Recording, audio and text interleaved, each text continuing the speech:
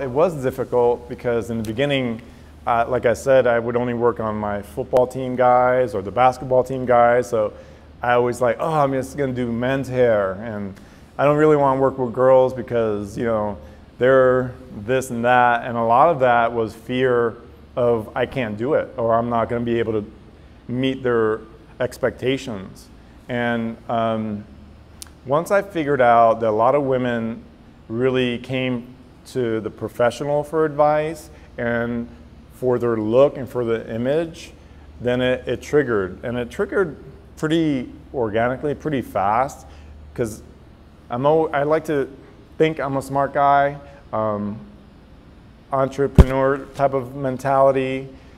So I knew that, you know, my fades and all that weren't going to make me a lot of money. And I didn't necessarily want to do, you know, 5 guys an hour versus doing a cut and color. You know what I mean? And so in my head, I knew how to work. And then that's when I was able to engage with the Tony and Guy team. And I took a lot of academy classes. And at that time, the Rachel haircut was very big. So I learned her haircut, and I did that same haircut on everybody. So it didn't matter. Rachel from Friends, you got it. So that's what, like, that's what I mean, like, if you have to fake it, then that's how I faked it.